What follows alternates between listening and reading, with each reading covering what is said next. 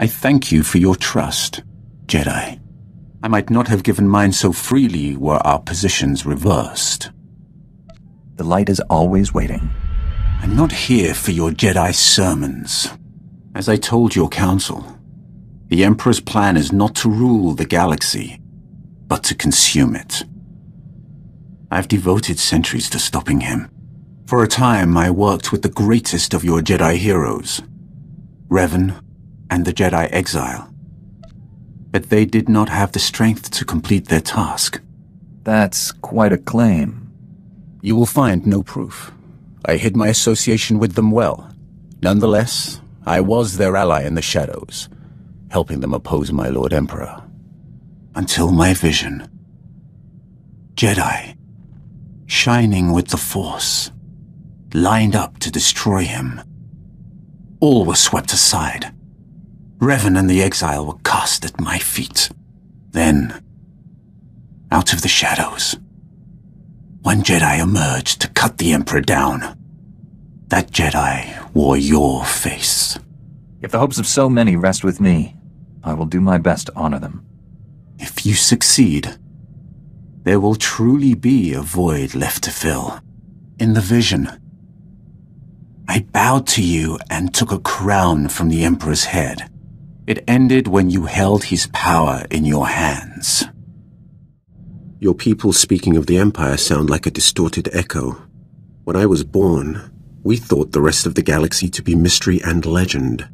We had been alone for 1,000 years. What was it like? I can't even imagine. We were what you made us. In my youth, Jedi were how you threatened errant children. Obey your masters or the Jedi will obliterate you. For thousands of years, we had total control of 100 star systems. Then the Jedi drove us to the farthest fringe of the galaxy. The Emperor had subjugated thousands of species. Every non-Force user was enslaved. They were safe and served to their own capability. This is hardly worth debating. I gain nothing from understanding how your Republic's fools view the galaxy. I am surprised that once your council finishes its brainwashing, any Jedi has a spine left to oppose the Emperor. Perhaps you are young enough to still cultivate the strength of the Sith. If you came here to turn me to the dark side, you'll be disappointed. I came to defeat the Emperor. Turning you to the dark side is purely for my own amusement. I do not know how more to prepare you to face the Emperor. What has your training been? All I know of Jedi ways is from Revan. Surely they have changed in 300 years.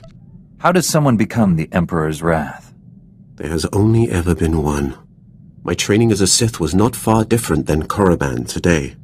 Only my visions set me apart, made them bring me before the Emperor. In his presence, I first saw who he was and what he planned. It must have taken great will to conceal such thoughts. Showing anything but submission would have been my death. I alone could not defeat him, so I chose to wait for one who could. I thought Revan and the Jedi Exile were my chance. Revan and the Jedi Exile are legends. What were they like? It should not have surprised anyone that Revan turned Sith. He knew you cannot fight the dark side without understanding it. The Exile was harder to read.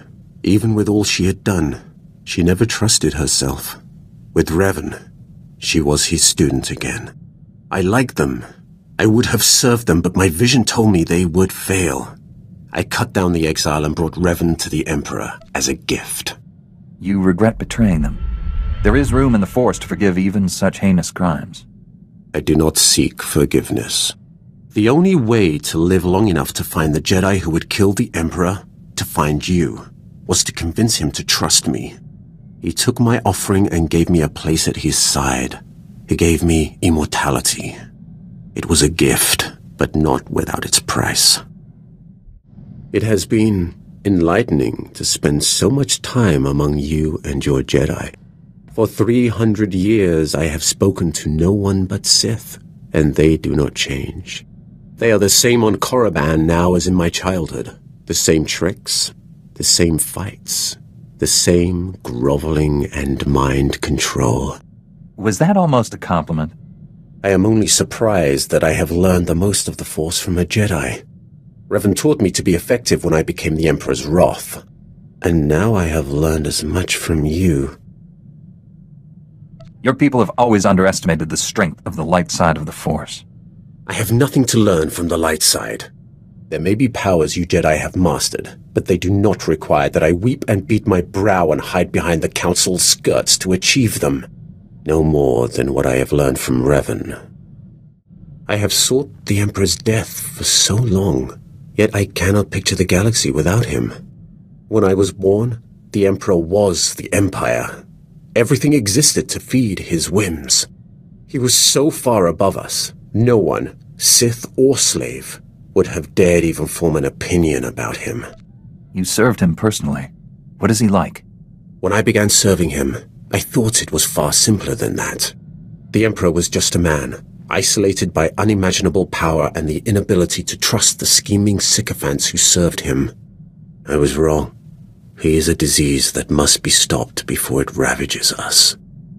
Even the Emperor can be turned back to the light. You have heard nothing. He is not a man. He will not break down in tears of regret for what he's done. Immortality comes at a terrible price. Taste, smell, touch, color, emotion. The Emperor and I experience none of these things. We are no longer mortal. When you face the Emperor, do not forget that. I now understand why your council tries to control your pleasure as well as your anger. Pleasure is a far more powerful motivator. What makes pleasure more dangerous than other emotions? Pleasure is the foundation of all desires. There is nothing that inspires so much anger as thwarted longing. I still remember the feel of sunlight on my skin, the scent of favorite foods, the color of my first love's eyes. To experience those simple pleasures again would be worth anything. See? You haven't lost your humanity after all. Do not mock me. I understand why your council controls you. What I'll never comprehend is why you let them. You have surprised me, Jedi. You have the heart of a Sith. Had you been born on Korriban, you would be sitting on the Dark Council now. It is too late to turn you fully from the light. But should your children have a connection to the Force, I will see them properly trained.